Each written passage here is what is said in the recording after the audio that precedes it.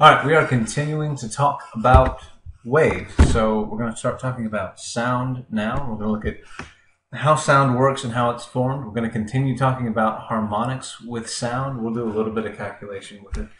Hopefully that makes a little bit more sense after seeing what we've already done with harmonics. Then we're going to talk about beat frequency, which is something most of you musicians are already familiar with. And then we're going to talk about the Doppler shift. So let's jump in.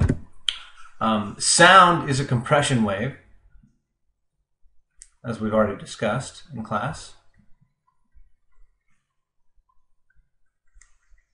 So when we have a source of sound, what it does is send compressions of air. And so what we have as the crest of our wave is a compression.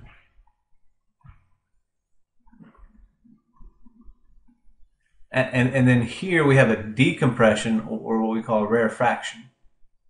Rarefaction.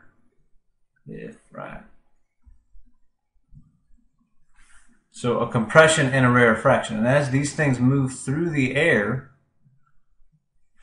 they're shaking the individual air molecules, like in that video we saw earlier. Now, when it gets to your ear, those compressions and those rarefactions shake these tympanic membranes and these little bitty tiny bones in the inside of your ear.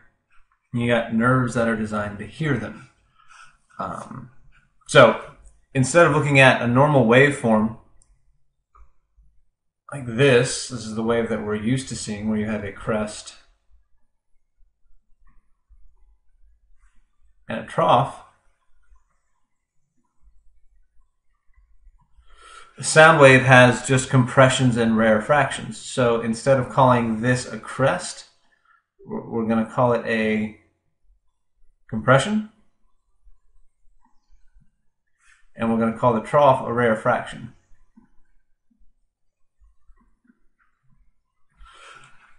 Now, sound's a pretty cool thing.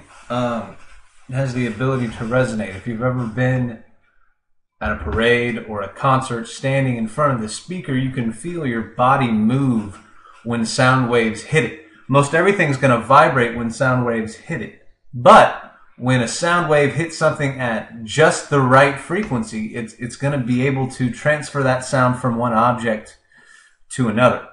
Let's say I have a tuning fork here.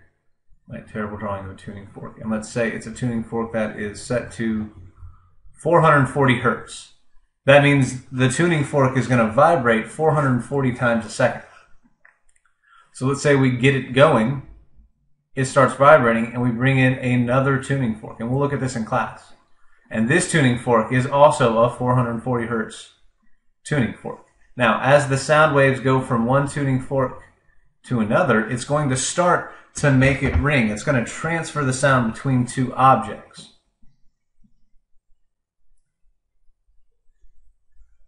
That's resonance, sound transferring from one object to another. We saw that in class with our strings resonating at certain frequencies. Well, sound can do that too.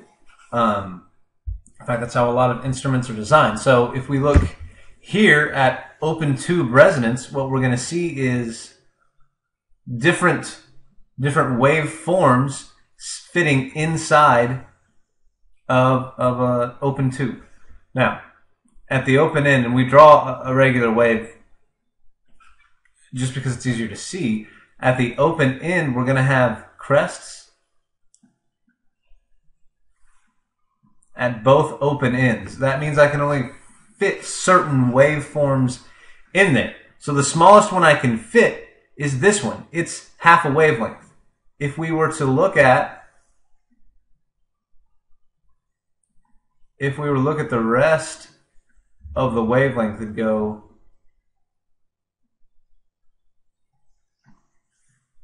if it starts up here, the rest of the wave would go all the way over here. That'd be a full wavelength.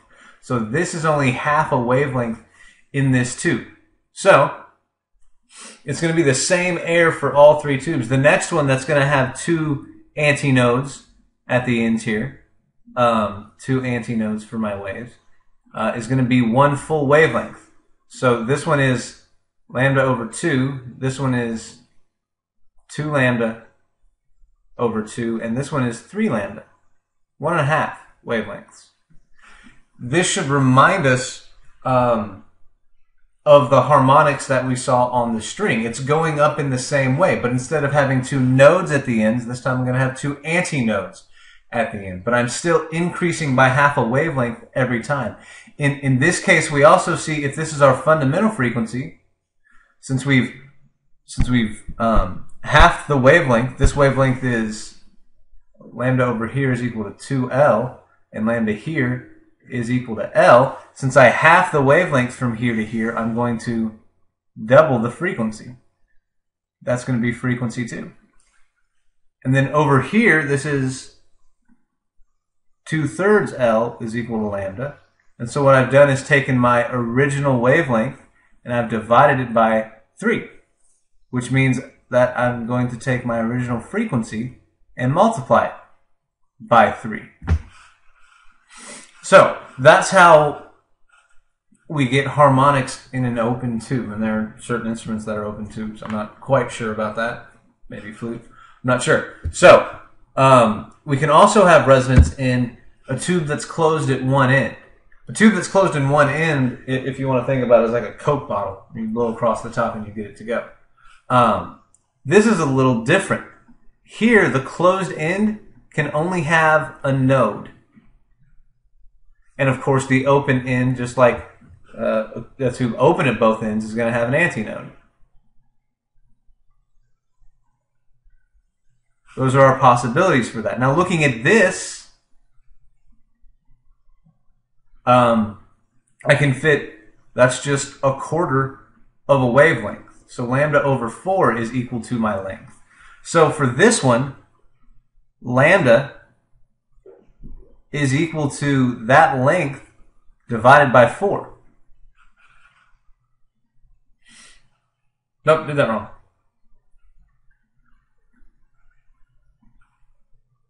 Lambda here is going to be that length times 4.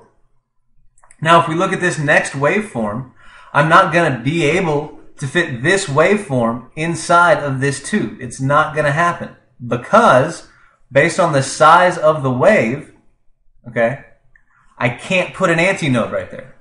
So I'm not going to be able to do that. But I can with this next one. With this next one, I can do, it will resonate in a tube closed at one end. So if this is my fundamental, I got my fundamental wavelength being 4L. Let's see what happens down here with the next possible thing. Well, if this is a quarter of a wave, this is half a wave and another quarter. This is that length being equal to 3/4 of a complete wavelength. If that's the case, then lambda over here is equal to 4 times that length divided by 3.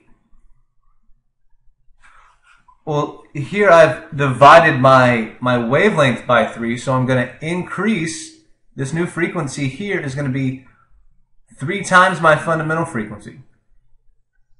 That's going to be the third harmonic. So if we look at this, this is my first harmonic. We skipped the second because it wasn't possible, and we jumped straight to the third harmonic. This works a little bit differently. And again, looking here at what would be the fourth harmonic, I see that I can't fit that inside of my closed tube because there's a node at the end. So we get rid of that completely. And then we're over here. Well, this one, if we put a closed tube there,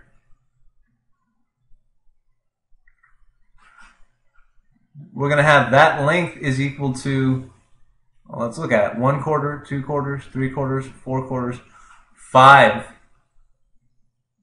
lambda over 4. Meaning that now this lambda is equal to 4L over 5.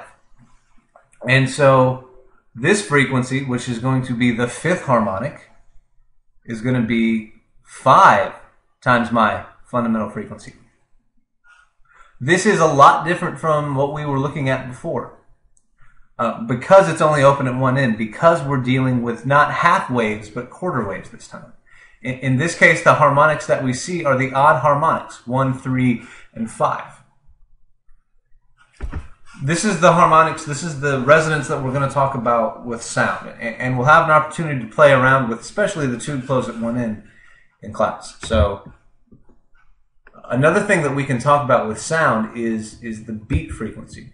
Beat frequency is a very interesting thing. And again, you band students out there, are going to be familiar with what's happening. With beat frequency, we're going to have two very, very similar waves.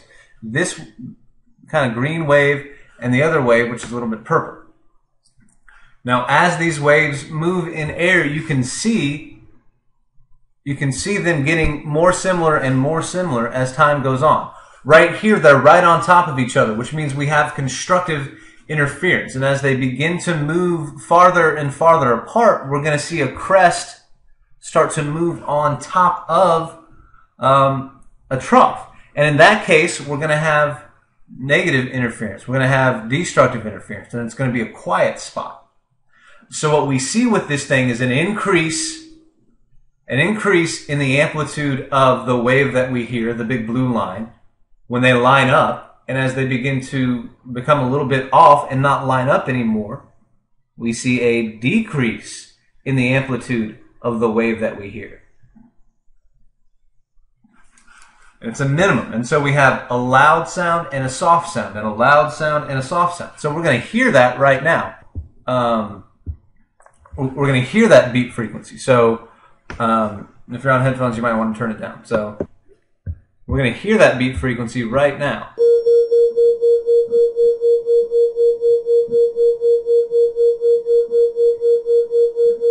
It's that wah wah wah wah wah wah wah wah wah wah wah sound as it keeps going.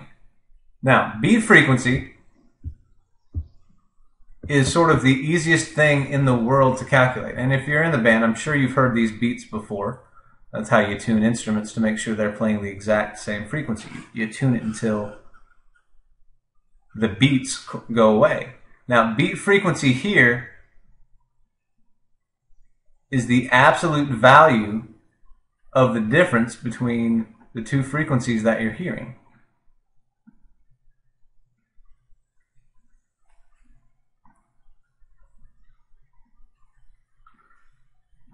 Beat frequency is the difference between the first frequency and the second frequency.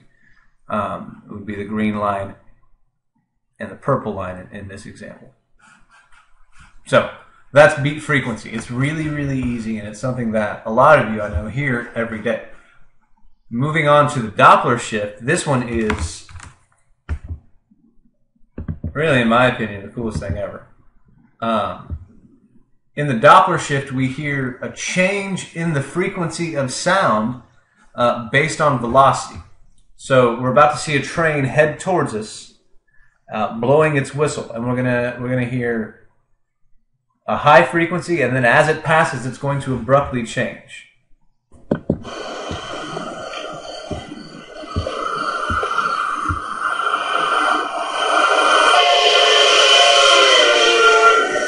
That right there was the Doppler shift. We heard the frequency go from a high pitch to a low pitch.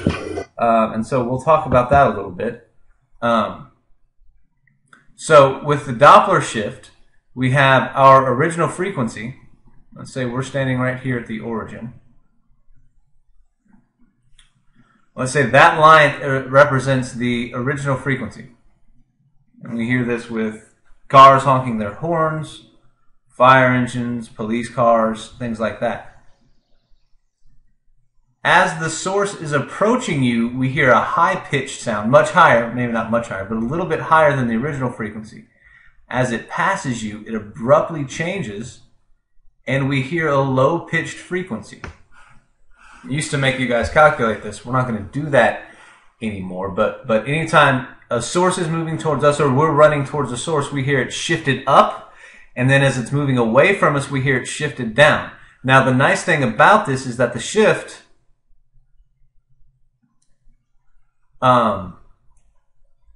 is constant with constant velocity.